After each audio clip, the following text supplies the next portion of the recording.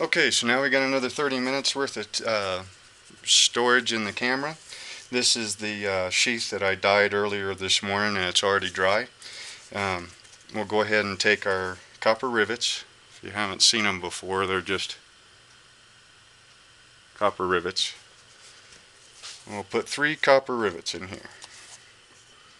The reason I like copper rivets over stitching is because with stitching, I have seen knives that when they were sheathed really fast, like in a hurry or an emergency, um, if your hand is not straight up and down as you go to sheath that knife, the point of the knife will cut through the stitching.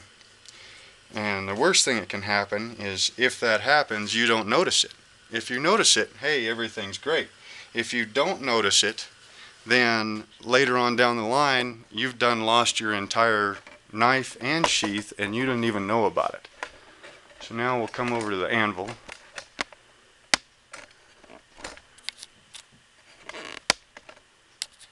Zoom in a little bit for this part.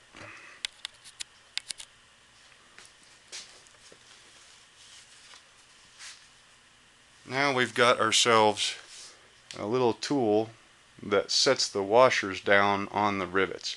All it is a piece of round brass stock. It's had a hole drilled in the end of it slightly over the diameter of the shank of the rivet. So we put that over, give each one of them a nice tap.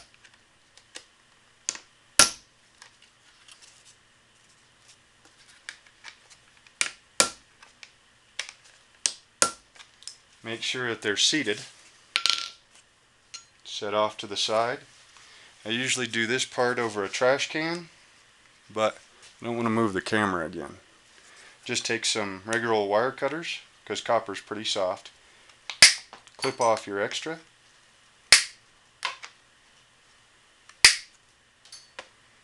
Leaving about, an 1/8 of an inch or so worth of rivet sticking out.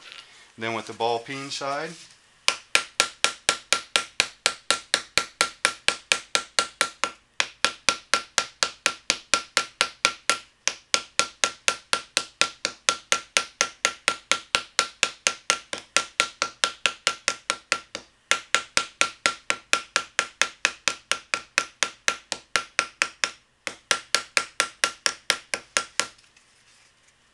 check with your finger to make sure you didn't leave any high spots. And now we're ready for the next step. Rivets are all peened over, looking good, no sharp edges.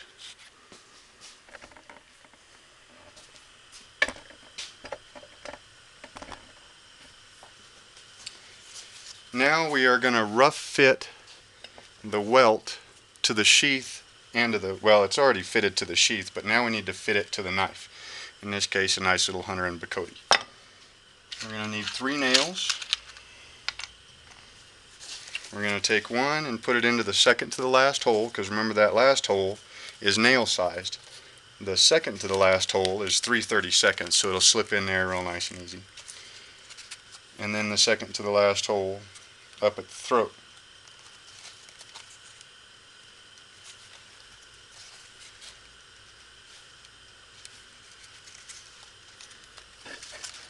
Now we're going to want to leave, this is an important part and I hope I get it to where you can see it. We're going to leave just, this should just be on the nail to where it's open, to where you can see what we're doing in there. We're going to take the knife, place it inside the sheath, and then run it down to where it's going to sit against our welt in our guard. Now, as we look at that down in there, we're going to kind of imagine where the point of that guard is going to travel along that welt as it comes out. Now I'm going to do it over here to where I can actually see it instead of looking through the camera.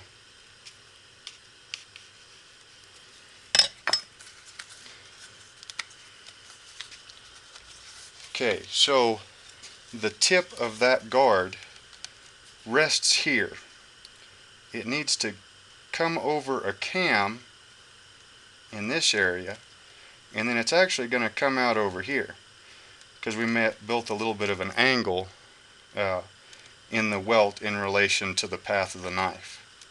So what we're going to do here is go ahead and trim that cam back.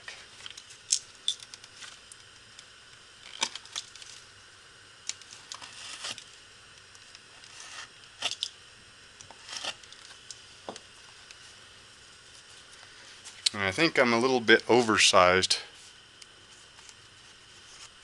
I'm pretty sure I'm a little bit oversized there, which is okay because we can always make another cut.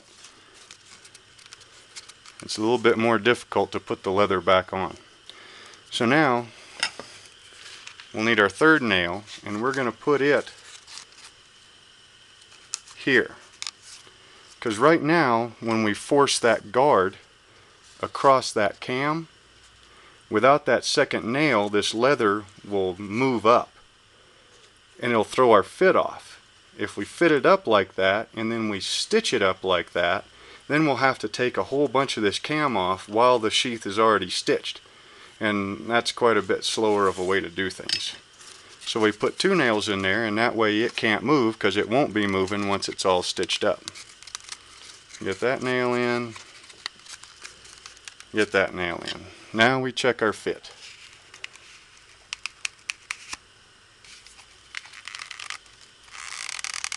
It's a little on the tight side.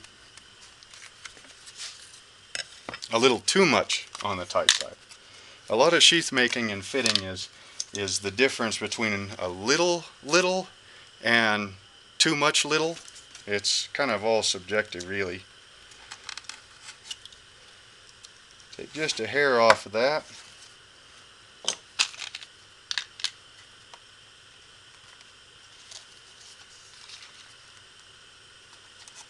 And after you've made, a couple of hundred of them or so, why then you'll kind of start to get a feel as to this thickness of leather with this tight a fit translates into a good fit when the sheath is all stitched up, because everything will tighten up when we put those stitches in. Now this is feeling really nice. We might have to trim just a hair off that cam after the sheath is stitched, but for right now it's just about perfect. So we'll take our nails out.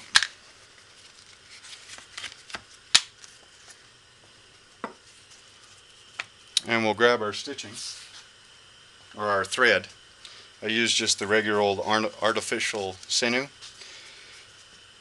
And we count back 6 holes from the underside of the welt. 1, 2, 3, 4, 5, 6. Go up through the 6th hole.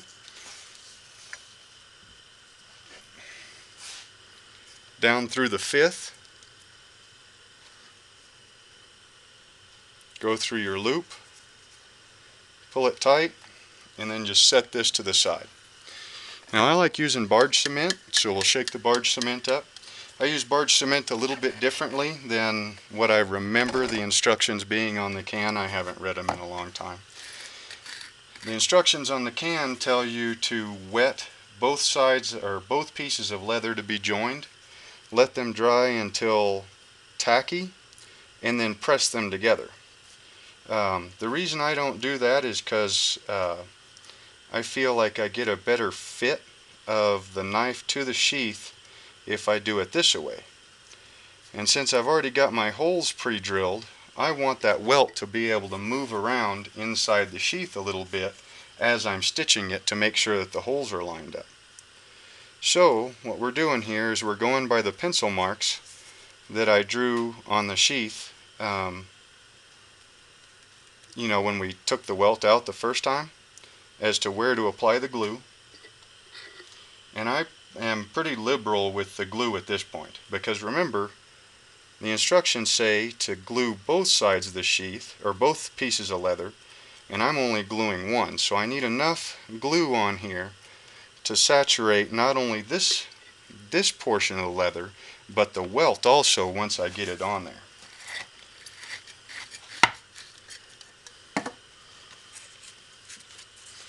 Okay, now we go to our pencil marks. We go to the 5th hole, put the needle in the 5th hole, run the thread all the way through, kind of straighten things up, come back up through the 4th hole, line that up with our pencil mark, go through. Now we're going to stitch all the way down and then all the way back up, and then we're just going to come, well, I'll eventually go from here to here, all the way back up, and then all the way back down. But I don't want you to sit there and watch me sew an entire sheath. It's kind of boring. So, but I do have wet glue on here, so I'm going to go from here to the point, and then back up to the top, and then down a stitch, and it'll go pretty quick. So I don't know how to edit the movies, so it'll go pretty quick. But then I won't have to remake the sheath later.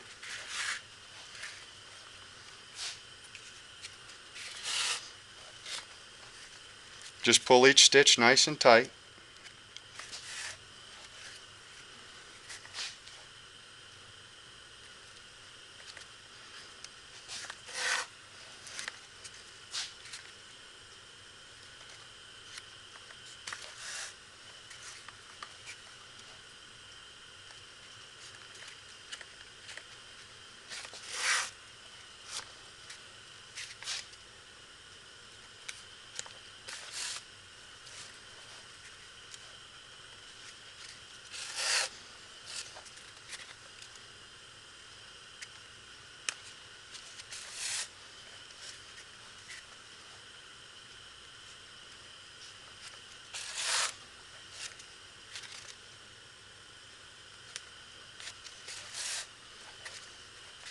I guess I can talk about the leather quality and the way I like to dye my sheaths while you're just watching me stitch up a sheath here. I hear that you can get a better quality of leather from places other than Tandy. But tell you the truth, I like buying my leather in person. I don't feel comfortable buying it over the internet because I want to see it and feel it and make sure it's the right thickness and you know, that it's the right amount of leather and you know, all that kind of stuff. So I just go down to Tandy and buy it by, like I said, a half a cow. Now I don't believe they plane that leather to a certain thickness, so they say 10 to 12 ounce. I think it might be more like 9 to 14 ounce. I've had some sides that were, heck, that leather was almost 1/4 of an inch thick. And so those sides were, you know, set aside for making big chopper sheaths. The thinner portions are set aside for making small game or EDC sheaths. And then the stuff that lands in the middle are for, you know, normal size hunters, rough use knives, things like that. The the scars that the cow got while it was still alive that are still in the surface of the leather, tell you the truth, I like those. You know, plain 100% clean leather is kind of boring to me.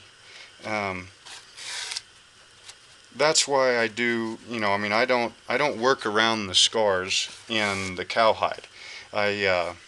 Unless somebody wants one that's, you know, super clean, that doesn't have any scars, or if somebody wants one that has mostly scars in it, or, you know, part of a brand or something like that.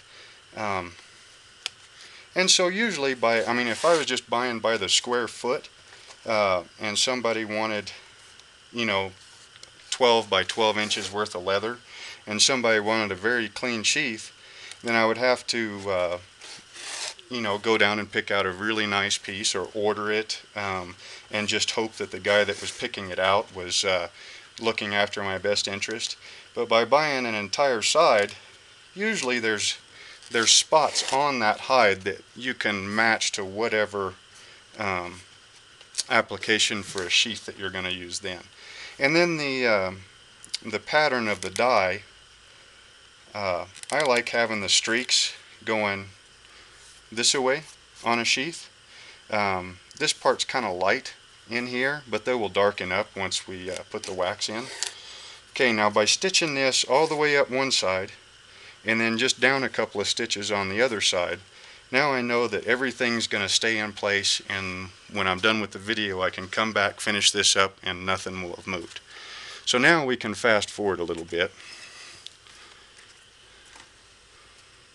Here's a sheath that I just stitched earlier this morning.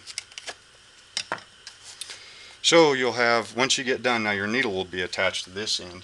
But what I do to keep that thread from pulling out is I just cut it off, about a ½ inch or so. Grab a cigarette lighter, start melting that thread till it's just about to burn the sheath, and then wet my finger and push it down. That will create a ball of melted nylon that won't pull through the other side of the sheath. Now what we can do is we can go ahead and do a little bit closer of a fit up. This one's fitting real nice to start with. In fact, we're just going to leave it where it's at right now, and then after it gets waxed we might tune it up. But right now we're a little bit oversized. Our welt isn't even with the sides of our sheath, so we're going to go true that up on the grinder.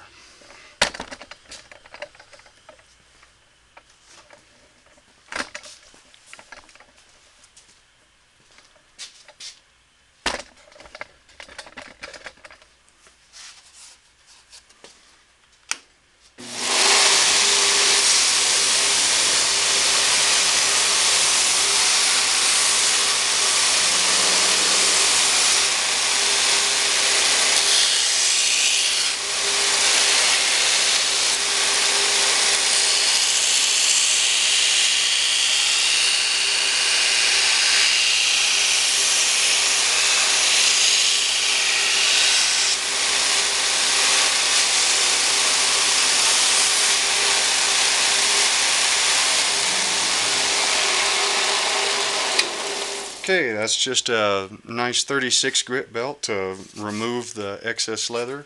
Now we will switch to a 220 grit belt to smooth things up.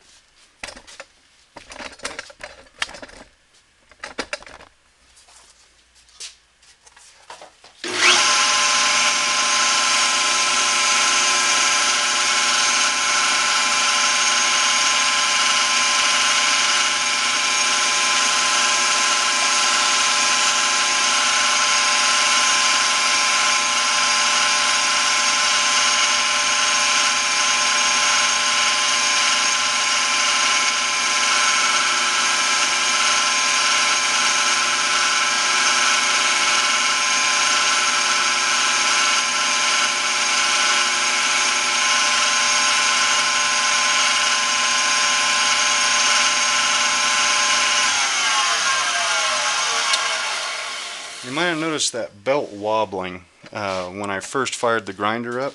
The reason for that is because the last time I used that belt yesterday was to wet sand the handles, and the belts never dry 100% straight. So when you go to fire that belt up again, it will want to wobble a little bit until it gets smooth back out. So now we got the outside profile of our sheath all nice and rounded off, and it's smooth, and it's got sort of a, a buffed look a little bit. Slightly. But we're going to go ahead and die it. So back comes our die. Grab our dauber.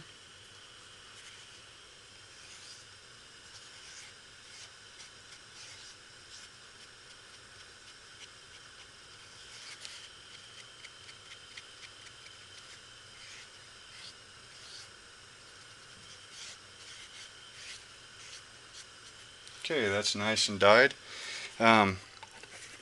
This dye dries really quickly. but it's not instant. So I'm going to go ahead and talk about this pot right here that's been sitting in the background, bubbling away merrily for the last the last hour or so. It's filled with a solution of 50-50 neat's foot oil and beeswax from a friend of mine who raises bees. This is by far the best way that I've ever found to wax sheaths. I used to use snow seal, where you'd warm the leather up, grab you a handful of snow seal, rub it in there real good, heat it back up, let it absorb, do that 3 times or so, and you could get a good coat on this side, and you could get a good coat here and on the edge, but you couldn't get up underneath the belt loop, and you couldn't get inside the sheath very well.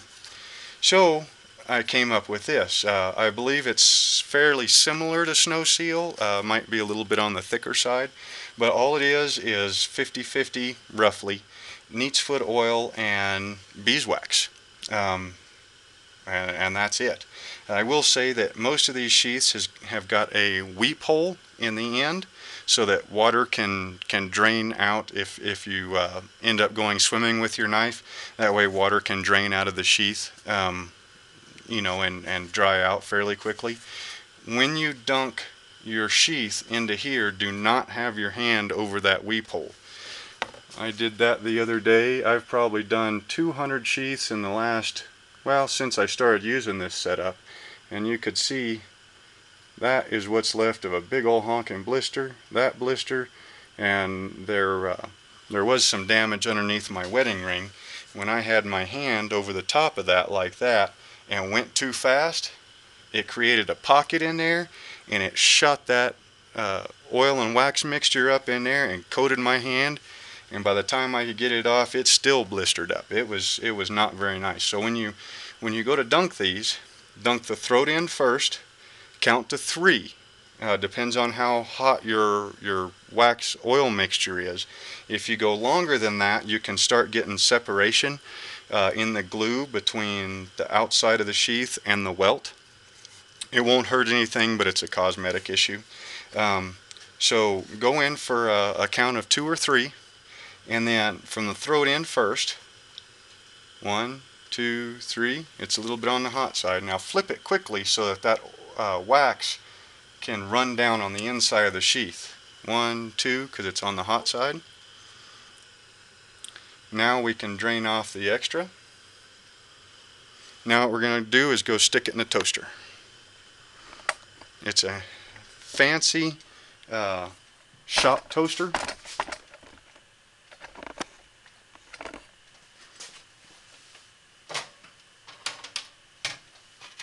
And we're going to stick the toaster on light, because that's the color that we want our sheath.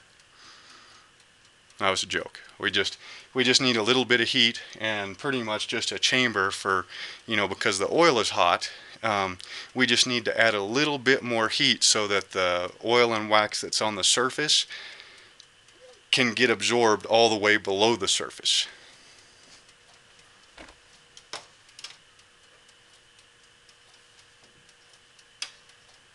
And it looks like we're done. So now we will come back over.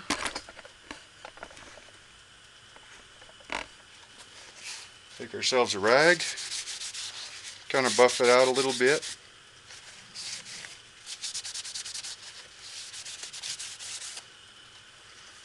And our sheath is done. So we'll set it off to the side to let it cool. And then I'll tell you about that last little bit of fitting. Now that one, once it gets cool, is probably going to fit about perfect. This is my personal hunting knife.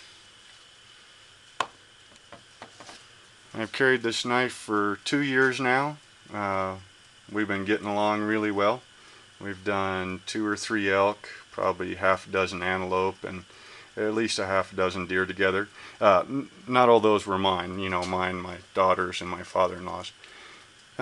Anyway, so when you put that knife in there, after a while, did you see that quick movement there?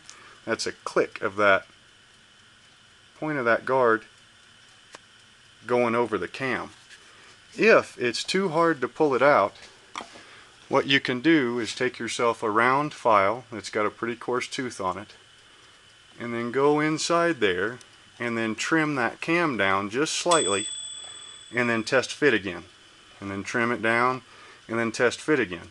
It should be, when it leaves the shop, it should be slightly tight, because the leather will break in, you know, loosen up, stretch a little bit. And then once it breaks in, then it should pretty much retain that stiffness pretty much until you wear the leather out. The reason I like this style of sheath, it looks like I've got 3 minutes left. 3 minutes left, okay. The reason I like this style of sheath is because that guard sits on the ledge of that welt there. So when this style of knife is in this style of sheath, that cutting edge is just contacting the inside of the welt. It's not supporting the entire blade.